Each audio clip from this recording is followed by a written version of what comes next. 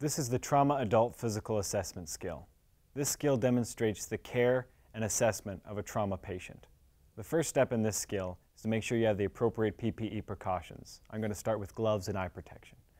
The next step is to ensure scene safety, so I'll be assessing the scene and the environment for any potential hazards. I'm going to request any additional resources I may need and consider the number and location of all my patients. I'm going to determine the mechanism of injury as I approach the scene.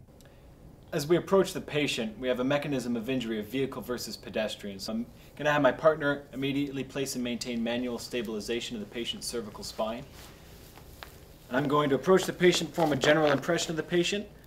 I have a Caucasian female, mid-20s, appears to be about 60 kilograms. I'm going to look for and control any major hemorrhage that I see. I see nothing life-threatening at the moment, so I'm going to determine the patient's level of consciousness. Ma'am, can you hear me? Applying painful stimulus.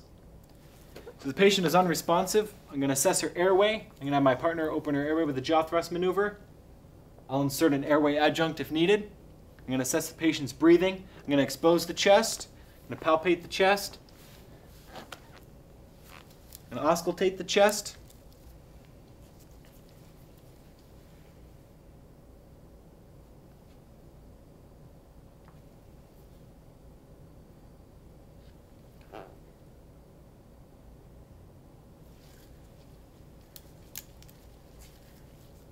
I'm going to manage any injuries that will compromise airway and breathing. I'm going to apply oxygen therapy, 15 liters via a non-rebreather mask.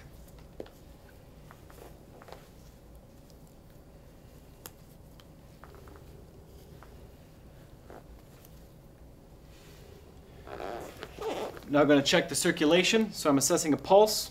I do have a radial pulse, checking the rate and quality. Assess the skin, the color, temperature, condition, and the capillary refill.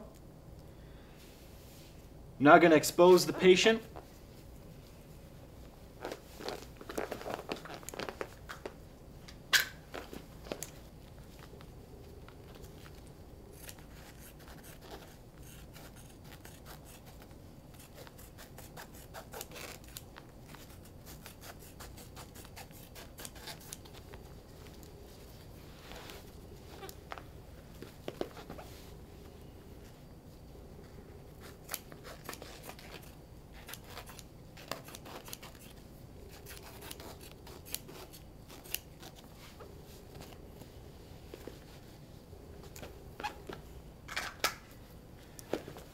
So I do note a fracture there, but I'm going to be looking for and controlling any major bleeding.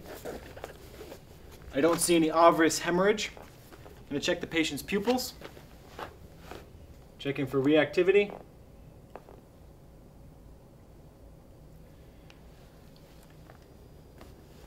So I've assessed that the patient's GCS score is 3. So this is a high priority patient. So I'm going to apply a C-collar.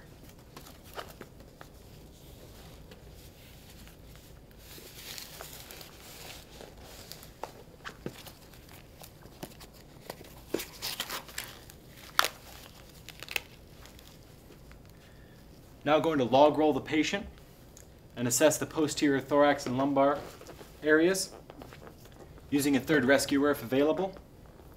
On your count. 1, 2, 3. Looking for any deformities or bleeding. I'm then going to log roll the patient back onto a long spine board and initiate rapid transport. After packaging and transporting the patient to the back of the ambulance, I'm going to get a baseline set of vital signs to include a blood pressure, pulse, respiratory rate and quality, SpO2 level, and a pain scale if appropriate.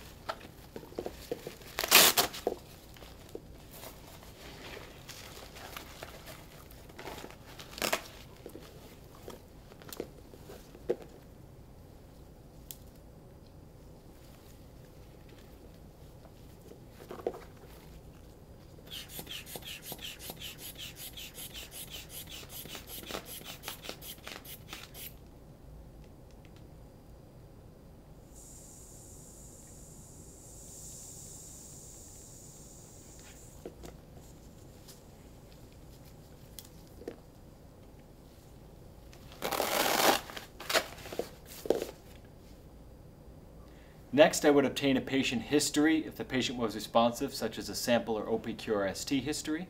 I'm now going to move on to my head-to-toe assessment.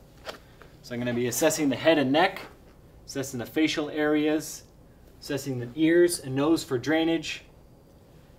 I've already palpated the back and the spine. I'm going to check the position of the trachea, check the jugular veins. I'm going to again palpate the chest. Again, auscultate the chest.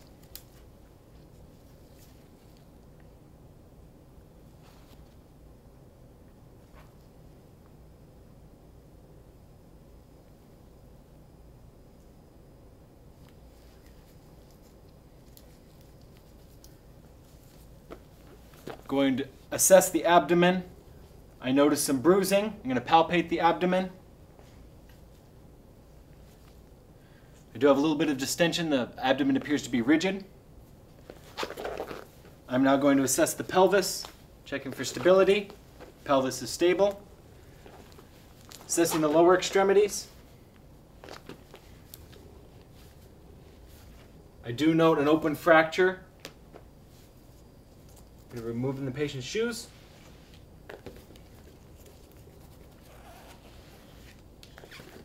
I'll be checking pedal pulses and sensory and motor function if the patient was alert.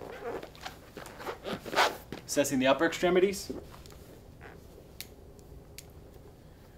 I note some abrasions. Checking a radial pulse.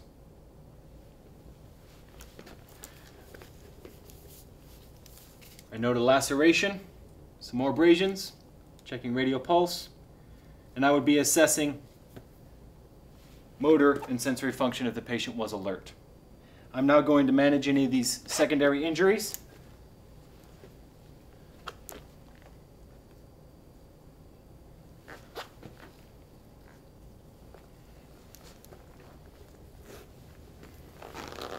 Laceration to the forehead.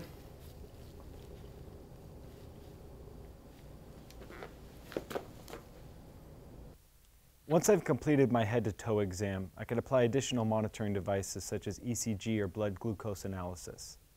I may also initiate IV therapy or additional bandaging and splinting if necessary. Ideally, this patient needs to be transported to a level 1 trauma center or the most appropriate facility.